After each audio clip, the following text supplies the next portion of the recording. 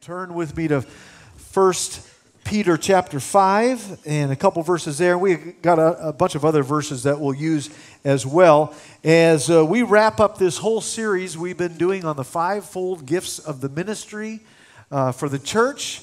And I'm kind of glad it's coming to an end. I'm ready to move on, but it's been great. I've learned so much.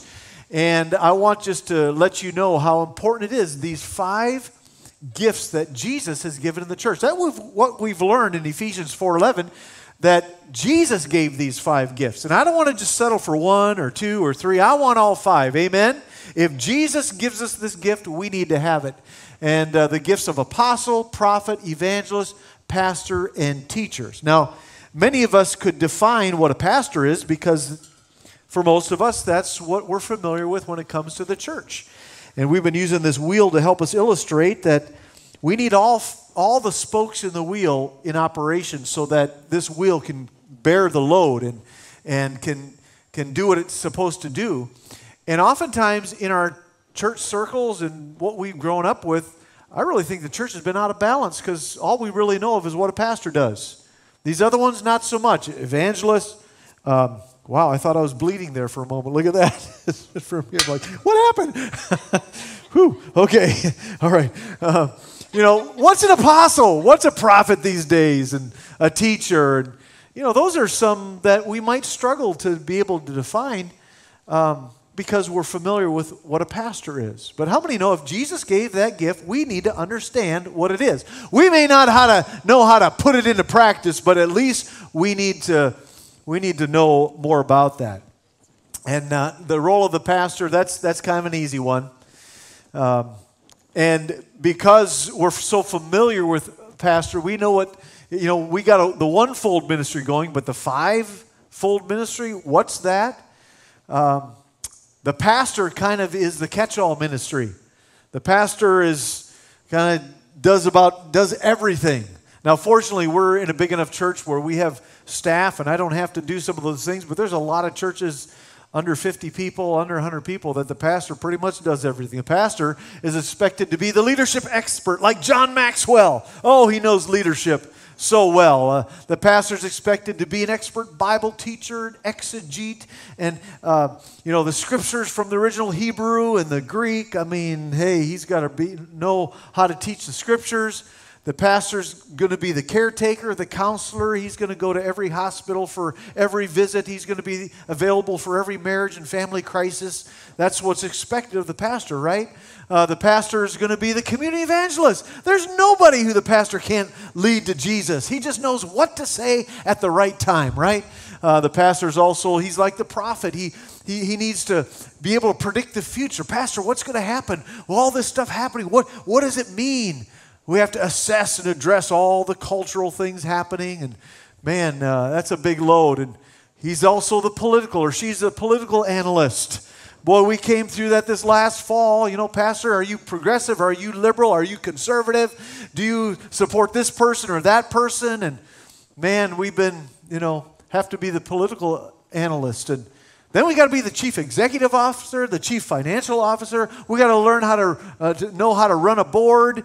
And then there's nothing too low. I mean, even the toilet bowl cleaner. And you know me, and nothing's too low for me to do. That's I'll get my hands dirty and do anything that needs to be done. But if you look at that's a lot, isn't it? That's a lot. Maybe some unrealistic assumptions and expectations. Maybe it's not even a biblical job description, but it's a heavy load. No wonder why 1,500 ministers leave the ministry every month. Did you know that? 1,500 ministers leave the ministry every month. And COVID has made it worse. There's a lot of empty churches in our country, and they're emptying out more and more as far as spiritual leadership. And I really believe that's because we've been kind of out of balance. We're using maybe one gift in the church of pastor when Jesus gave 5 gifts.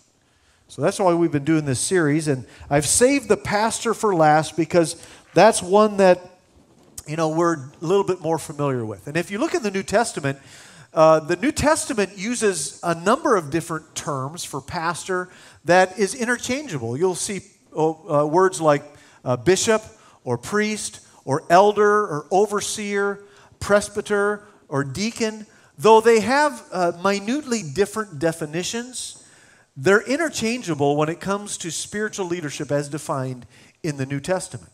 The one we're most familiar with is pastor. And that one, really, another word for that is shepherd.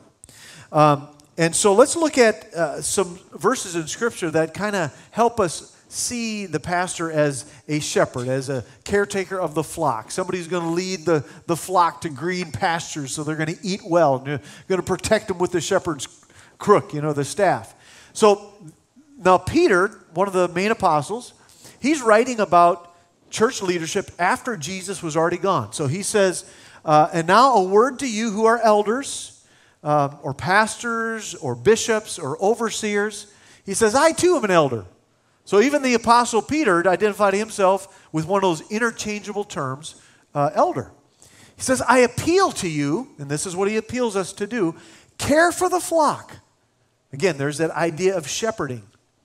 Care for the flock that God has entrusted to you. Watch over it willingly, not grudgingly. Not for what you will get out of it, but because you are eager to serve God. He goes on to say, don't lord it over the people assigned to your care, but lead them. There again, there's that idea of shepherding. Lead them by your own good example. Just don't tell them the way to go. Show them, lead them, model for them the things of God. And he goes on to say, and when the great shepherd, now he's talking about Jesus, who's the great shepherd. So I'm really an under shepherd. Jesus is the great shepherd. I'm an under shepherd. But when the great shepherd appears, you will receive a crown of never-ending glory and honor. And then the Apostle Paul brings to this conversation this same idea of shepherding. Before he gets to that, he talks about his life is, look what it says, my life is worth nothing to me unless I use it for finishing the work assigned me by the Lord. Don't you want that for your life? To know what your purpose is? Not just to have a job, not just get a paycheck, but to really be fulfilled in why in the world you are on this earth for. I think that's the cry of all of our hearts. And man, some of us find it and some of us we're still searching for it. But I mean, our church, we got 40 acres that we're looking forward to someday, maybe relocating. I mean, we got plans, we've got architects, we got drawings, we got a lot of things. But it'd be terrible to work at an assignment if it wasn't God's will. Or if God had something else for us. I don't want to just build a bigger church because that'll make me look like a better pastor. More successful church and more successful pastor. I don't want to fall into that trap. I want to do what God has assigned me. And Paul is saying the same thing. And who can outdo Paul? Look at all the churches he planted, all the miracles he did. He is even concerned that when my life is done, I want to make sure that I've finished well. I've finished the assignment given to me by the Lord. And that's the work of telling the good news about the wonderful grace of God. And so now he goes on to say, so guard yourselves and God's people, like shepherds, right? Guarding God's people. Feed and shepherd God's flock, his church, purchased with his own blood. What a price that was paid for you and me. Over which, and this is an important part, over which the Holy Spirit has appointed you as elders. Now we get introduced to this idea of divine calling. That this is an appointment, a calling by God. Now, I've gone through Bible school, I've filled out all the paperwork, met all the criteria to have my papers and my credentials with the Assemblies of God, the denomination that we're a part of. Man has a way of credentialing and appointing and all these kind of things, and there's nothing wrong with that. There's good things about that. But man can't call you to be a pastor, to be in the full-time ministry. That is something that the Scriptures say the Holy Spirit appoints and calls. Now, I'm going to speak a little bit more about that divine calling in just a minute, but I want to take you to some of the qualifications of a pastor. There's some qualifications. And they're found in a couple different passages of Scripture, 1 Timothy 3 and then Titus 1. It's a litany or a list of all the qualifications of a pastor. Now get ready for this. There's some should nots and some shoulds for pastors. Are you ready to see what they are? Instead of going there and turning there, I'm just going to bullet pointer list all the qualifications from this text of a pastor. Are you ready? Here's what a pastor should not be. He should not be violent or quarrelsome. Now, how many would say that's a good thing, right? A pastor should not be quick-tempered. A pastor should not be arrogant. He shouldn't be a lover of money, or she shouldn't be a lover of money. He shouldn't be a heavy drinker, and shouldn't be a new believer. Now, all those make sense, right? I don't think a pastor should be like that, right? Now, what should he be like, or she be like? Well, it should have a life above reproach. They should be wise, have a good reputation, should be able to teach, have self-control, be faithful in marriage, be able to manage his or her own family well. Now, you look at that, that's a high bar, isn't it?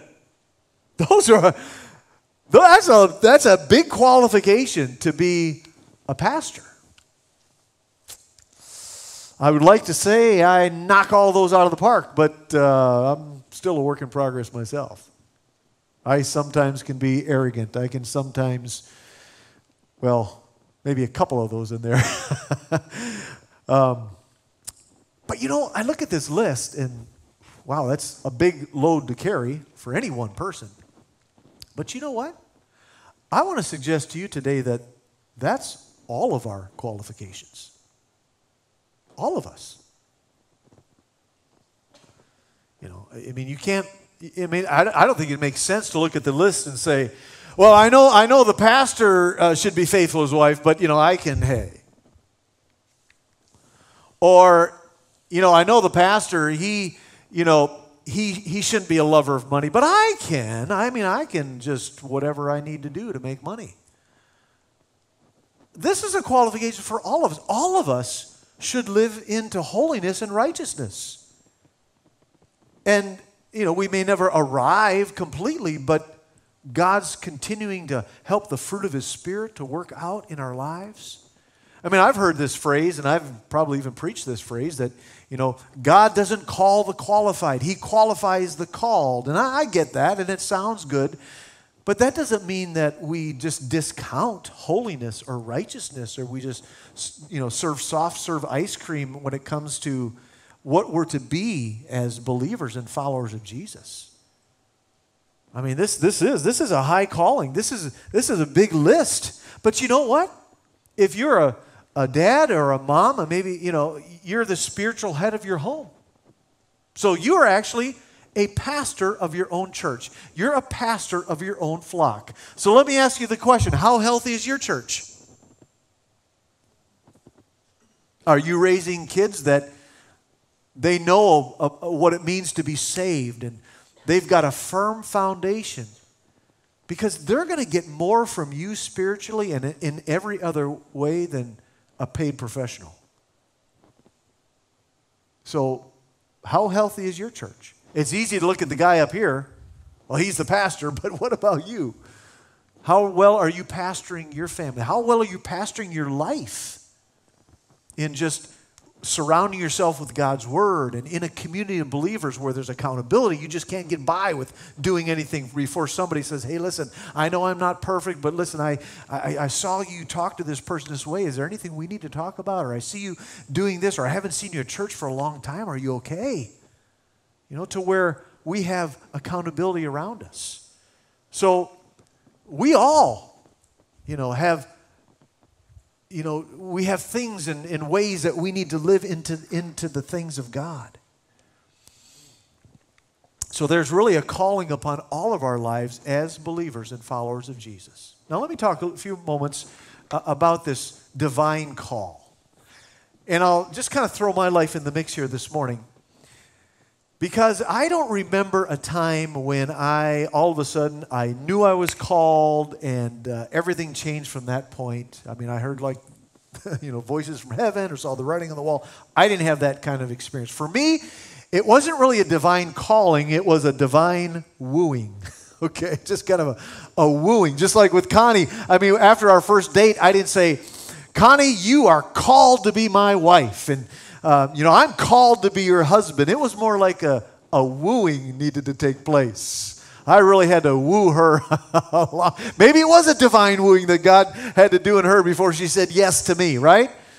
And that's how it seemed, the calling of God seemed to work out. It was like a wooing. It was not all at once. There were pieces along the puzzle that began to take shape to create a picture of what God wanted to do. And so I could find out what my assignment was and finish my assignment.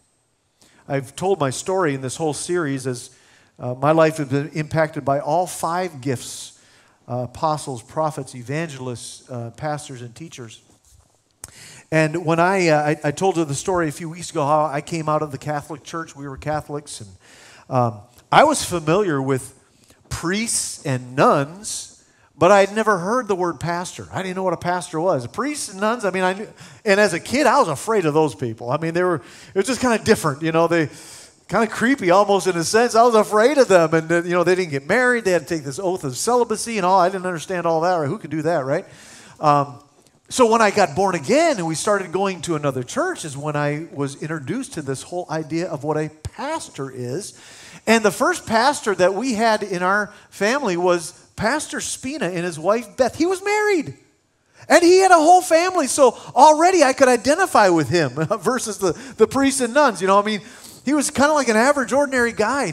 Being a roly-poly Italian guy. Spina was his last name. And, he was so interesting. He had all kinds of mob stories. I think every Italian has some kind of mob story, don't they? It just, wow, really? You were connected? You weren't in, but maybe you're connected. Anyways, he had all kinds of stories. Loving guy. His wife, Beth, would come out to our house because my mom was a hairdresser and she had a shop in her home. And so she'd get her hair done. We'd get to know her. She got to know our family because she was there every week. And so I was introduced to what a pastor was, and they were like normal people. And the first little church we went to, we left the Catholic cathedral and went into this church that was like a converted house. And there my mom and I are on the steps, so we went back to visit just a couple years ago, and there we are on the steps where really our faith began to grow as born-again believers. And that church grew until they got to the point where they needed to hire a youth pastor. We had so many young people in the church that they hired a youth pastor, and the first youth pastor, his name was Pastor Don Austin, and that's a recent picture of him. But I loved Pastor Don, and he may be tuning in right now because I got a hold of him this week, said, I'm probably going to mention your name, maybe have your mugshot up there. But so, hi, Pastor Don. Anyways, I loved him because he was an athlete. He was an athlete, and I was a wannabe athlete, and so I could identify with him. We played church softball together. We played in church basketball tournaments. We just connected. We hung out. I thought, what a great guy. And so I got a different picture of what a youth pastor is all about. And as in the ministry happens, there's a lot of pastoral transition. And a pastor will be at a church for a number of years and then move on to the next spot or whatever God has for them. And so Pastor Don left, and we got another youth pastor, but he was much different than Pastor Don. We had Pastor Steve. And Pastor Steve came from the Jesus People movement.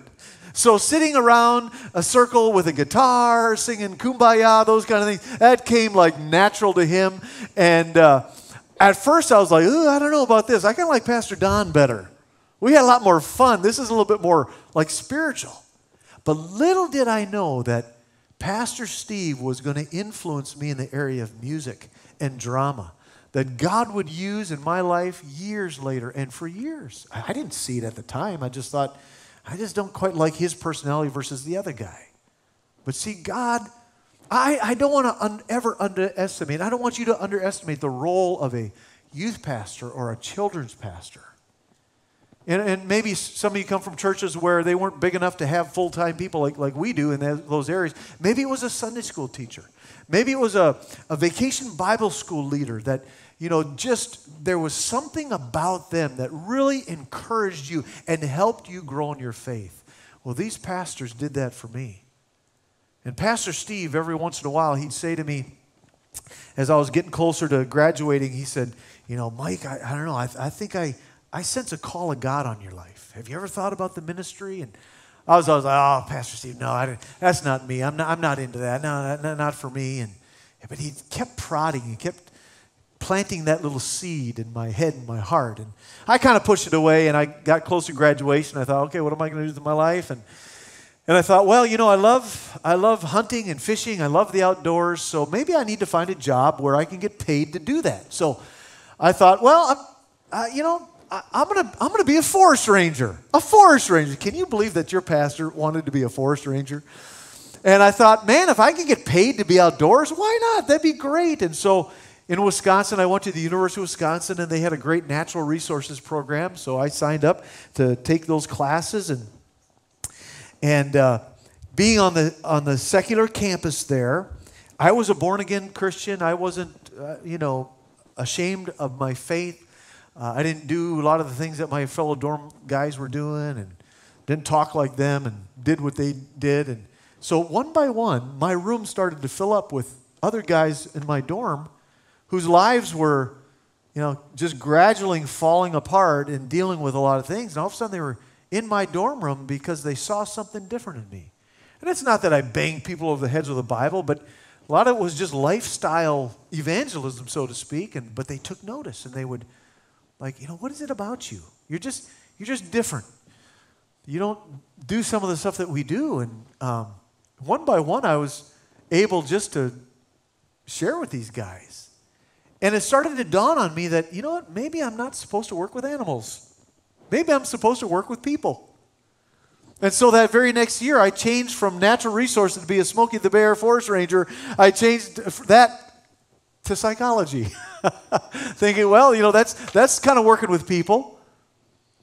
And so sure enough, I, changed to psychology. And that year, it's only my second year of school, I was hired to be a resident advisor, an RA in the dorm. And again, that gave me a lot more opportunities to speak to guys. I was leading now and speaking to more and more guys. My room was filling up, and I was just really ministering to people. And that's when I met this next pastor. He was leading the Chi Alpha College Ministries group on our secular campus. And we got to know each other, and he said, hey, Mike, why don't you get some of your friends together in your dorm room? We'll do it before classes start. I'll just come over, and we'll have a Bible study and maybe a time of prayer.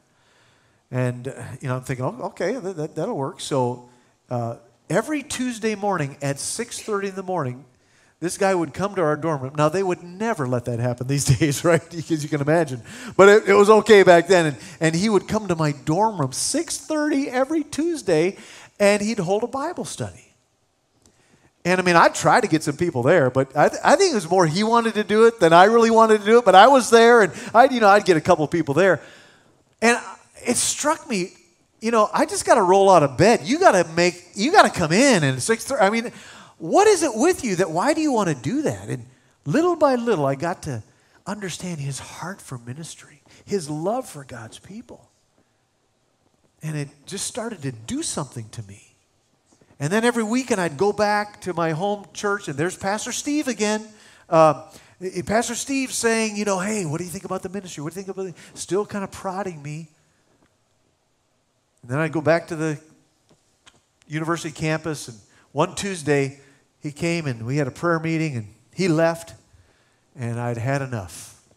I had to surrender to the Lord. And I remember getting on my knees in that dorm room saying, God, I don't know what my next step really is. I don't know what you have for me, but I'm going to say yes to you. I've been saying no to you for far too long. And that afternoon I got on the phone and started to transfer to North Central Bible College to go study to be in the ministry. And so that's where I met Connie. And it's just an amazing experience learning what it means to be a minister. And then got down to the end of that. I'm skipping a lot. But I had to get a job, right, in the ministry. And who was the first person to believe in me was Sam and Jan Tim, pastors in a little church in Wautoma, Wisconsin. They may be tuning in too. Hi, guys. This is a recent picture of them. But, man, there's another set of pastors that really ministered to me. And he was really cool because he was an avid outdoorsman. So now I'm thinking, here's another example of pastors that were kind of cool. They weren't like weird people. They were like normal people. They loved the outdoors. And, so it was showing me that God can use whatever you have, whatever you bring to the table, whatever your gifts and desires are, he will use that. And so they're the first people that believed in me. I don't think you ever forget your first ministry opportunity and the people that took a chance with you to say, come on, go for it. And so then Connie and I, we got married, and for 15 years we traveled on the road as evangelists, singing and preaching around the country, and I've kind of told that story too. And then God opened the door for us to pastor this church, to be pastor. We started this church back in 2006 at the Range End Golf Club, and there we were. We started the church, and I look back, and I think of those 5 pastors that made such an incredible contribution into my life. I know I wouldn't be here today if there weren't those people that poured into me. I mean, you see one guy up here, one pastor, but guess what? This stage is crowded with 5 other pastors up here. People that poured into me. People that believed in me. People that saw things in me and helped me develop things that I never knew I had. And I think of all of us here today. You may have a story of some pastor in your life. Somebody who poured into you, somebody who encouraged you, somebody who held you accountable to something, and maybe you didn't like it at first. You maybe have a story of maybe a Sunday school teacher that really meant something to you. Not all the stories are good. I get it. There's people that get wounded by churches and spiritual leaders. They're human just like you. We have fears, we have insecurities, we have doubts. Sometimes we can be over manipulative when we want to get our way. There's all kinds, we're human just like you. And I wonder if, as you think back to maybe somebody, a spiritual leader in your life, and maybe there was some kind of falling out, maybe it wasn't even with you, maybe it was your parents that got frustrated and left. And because they left, you left, and you got so disconnected from the church that you made all kinds of decisions that led you down a pathway that, hasn't been the best. You're back now, praise God, good to see you, and you're giving it another shot, or you're thinking, maybe there's more for me in this world, in this life than I've known to this point. But I want to encourage you, if there's any kind of offense you have with a pastor in your past, would you consider forgiving them? Would you consider just letting it go? Again, they're human. They're not perfect, just like you weren't the perfect congregant. You didn't always have the right attitude. Would you be able just to kind of let it go? And maybe even this week, send them a message.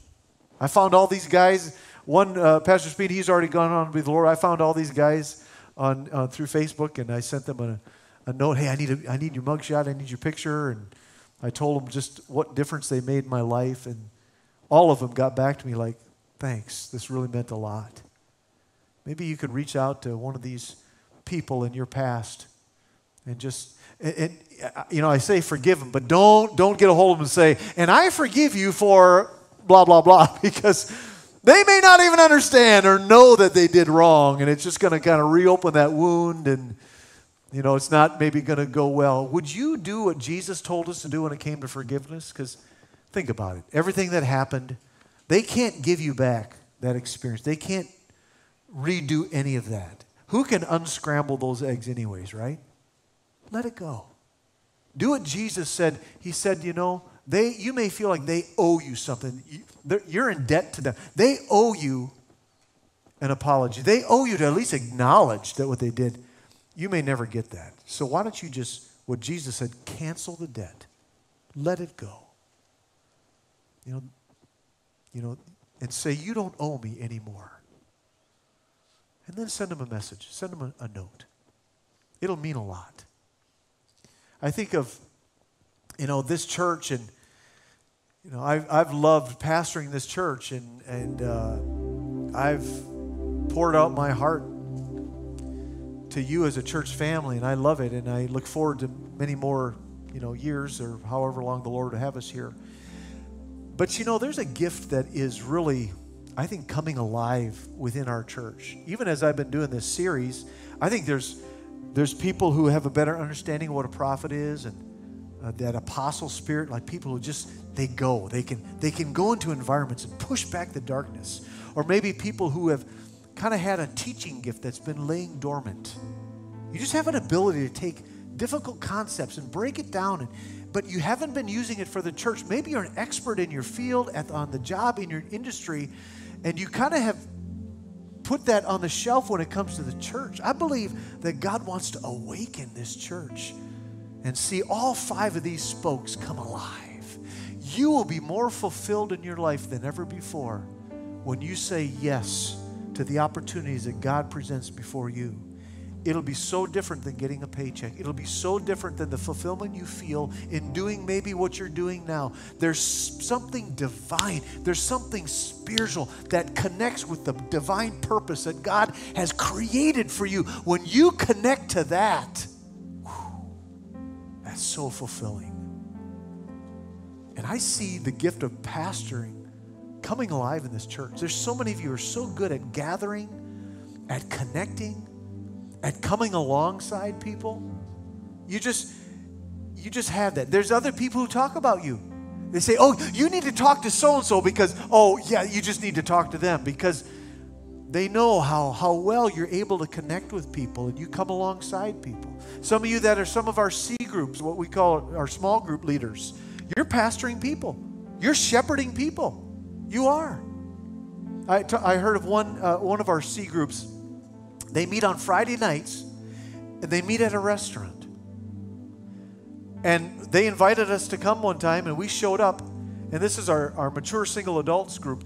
There were 25, 30 single adults there having dinner together, and they take over, right? And they try to pick restaurants where they can have a whole room, and they do. And they let people share. They eat, of course, but and he came to me a couple weeks, and one of the leaders said, we've been having some problems. We got some personality conflicts and stuff going on. Pastor Mike, do you know when you give out those little communion things at church, could we get a bunch of those? Because I think we need to have communion in our C group. And I'm like, yeah, let's go for it. So I got him a bunch of communion things. He took it there Friday night, and they broke bread together. They had communion, and they dealt with what they needed to deal with. Guess what? That leader is pastoring people. He's shepherding people. Another group, our hiking club. We have a hiking club. Did you know that? And it's made up of a lot of people who don't even go to this church, which is so cool. But they meet. And Connie went a few weeks ago. I wasn't able to go. And she went, and all of a sudden the leader, who's one of the couples in our church, the guy stepped up and he prayed such a authentic, powerful prayer before the group ever took their first step. And then at the end, he closed in prayer. And she came back with I've never seen him step out. I didn't know he could pray that way. There's another person who is shepherding, pastoring people in a hiking club. I think the opportunities are endless. Wouldn't it be awesome? Imagine a church full of people who would find one or two, and you don't have to be just one. There could be several gifts that God wants to flow through you like a current that would make you come alive like never before. And if you're not sure what that is, let's discover what that is. Let's develop. Help God, or not help God. He doesn't need our help, but however, God will help develop that in you. And let's be a church that is not going backwards. We're not getting less and less. That we're just right where God wants us to be. Amen. Well, I love pouring into people. And one of the highlights of being a pastor is empowering, equipping, and raising up people. The hard part is when you got to say goodbye. And when somebody moves on to another assignment, and that's what happening in our church. Pastor Ben and Beth Wenrick, I want to cry just saying it. This is the third time through, but I'm just as emotional right now. Why don't your whole family come on up here? They've been reassigned by God. So So their whole family is coming up, and we're just going to take a moment in this service. We're going to have other opportunities to bless them and encourage them. But Pastor Ben and Beth and your whole family, there's Ari and Joe and Key and Tristan, and there's Beth and then Stevie on the end there. Oh, what a family. We have loved you. 13 years we've been on the same team. 13 years. Can you believe it? They started with us at Range End Golf Course. And you were taking, Josiah, you were only like 7. Yeah. Think about it. You grew up in this church, man. And you guys, you didn't know where to serve, but you jumped in. You took care of our young adults. And then that led to being our children's pastor. And for 13 years later. And now they're going to take a senior pastor job not far from here in Mechanicsburg at Crossroads Community Church. Isn't that awesome? They're going to be the lead pastors. Your whole family's jumping in and going to just love on those people and really help kind of bring some new life to that congregation. And I encourage those of you that you might be here like, wow, we love them. We maybe would like to be a part of their ministry. If God would like you to just follow them and be supportive of them and to just help them to fulfill the assignment God has for them, we bless you to do that. We'd rather have you in the center of God's will than me trying to coax you into staying here. You know, I mean, there might be a number of you that would like to do that. You really want to help them. And so what we're going to do, we're just going to pray for them today. But the Sunday of Memorial Weekend, we're going to have church in the park. We're not going to meet here. We're going to meet at Century Lane Park or Franklin Township Park, whatever that park is called. And we're going to have just a little bit of praise and worship. We're going to have the Wendricks share for a few moments just on whatever they want to say as they leave. And then we're just going to have a meal and try to celebrate. This is crazy. I didn't cry like this in the other I don't know, whatever it is. I put crying serum in your coffee. So guarantee you just can't. Oh, well, you know, we are so excited for them because they're going to do great. They've been ready. They've been on the edge of this nest for a couple of years now. They really have. And several opportunities just weren't right, but now is the right time, and you got to move. You got to fly when the time's right, amen? And your kids, I know, like some of the students are going to stay in our youth program just until they get, you know, whatever. You guys are going to flourish. My girls did. When we started this church, they were about your guys' age. And we started with only 35 people, and there was only like 2 or 3 other youth in church, and they left Christian Life Assembly, a big church in the hill, for really starting over. But I saw them. And this isn't I'm not putting this expectation on you. Only God can help you to call you and to nurture that in you. But there was an opportunity. They jumped right in. And I'll never forget Tori. She was a middle school student, and you know how insecure middle students can be. And there were like 2 or 3 other students who had met for youth group. And the Lord laid on her heart, you know, we got 5, but let's pray that by the end of the year we'll have 10. And they got to 10, and then they prayed, let's pray for 25. And then they got 25, and Tiffany was learning how to do worship. She could barely play, but the opportunity was there, and she followed God's leading in that. Again, that's not an expectation. Being a pastor's kid is tough enough. Then you're expected to be in the ministry. Let the Lord get a hold of your heart and lead you to do whatever. It might not even be associated with the full-time ministry, and that is fine. You can be blessed and fulfilled in doing that, but wow, what an opportunity. I'm kind of envious in some ways too because of just this fresh start. And instead of following the vision God's laid on my heart here, now God's going to birth a vision in you, and it's going to be perfect. You're going to make a lot of mistakes. You're going to learn. But you know, in the kingdom of God, we always win. We never lose. We learn. We always win because Christ won the victory. So we're on the winning side. We always win, and we never lose. We just learn. Try, fail, learn. Try, fail, learn. And you're going to learn so much. God's going to get you outside of your comfort zone, outside this nest. And it's going to be scary sometimes, but He'll give you the faith and the strength. Instead of, I got Richie's cell phone number. I'm going to need to call you as we go through this process, but guess what? You got my cell phone. I know. We're on our favorites list, so you need to call, and there's so many people here that want to love you. So Memorial Day weekend is a Sunday. We're just going to celebrate with them, and you may not be here that weekend. You may be out of town, but between now and then, just encourage them, just love them, and let them know what, express your appreciation to them and what a difference they've made in your life. Amen? Wow. Okay, well, why don't you stand and extend a hand this way, and let's pray for this family. Okay, Father? Wow. Oh, this doesn't surprise you, and this is just the steps of a righteous man are ordered of the Lord. And so we send them off in blessing. Oh, Lord, we're grateful for how you speak to us. We're grateful that your timing is perfect. We pray the anointing of the Holy Spirit upon them, Lord, like never before, that you will empower them and give them vision and give them faith that will take them way farther than human energy or effort or human understanding. It'll be such a divine thing, and we'll be able to support, but we'll be able to watch from afar too and celebrate with them. I thank you in advance for the hundreds of souls that are going to come into the kingdom because of the way and they're going to reach out to people. And we bless them in all their endeavors. In Jesus' name, amen. Amen. Wow. We love you guys, and God bless you too for coming today. Make sure you greet them and in the next couple weeks. But I thank you. I pray that you have a powerful week, and we'll see you again real soon. God bless you.